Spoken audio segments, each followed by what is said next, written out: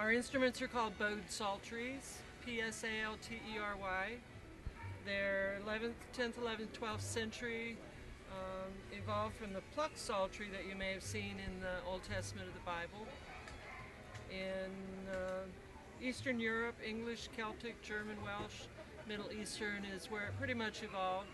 And then in 1940s it became laid out the way it is today, with all the natural notes on one side and the sharps and flats on the other side.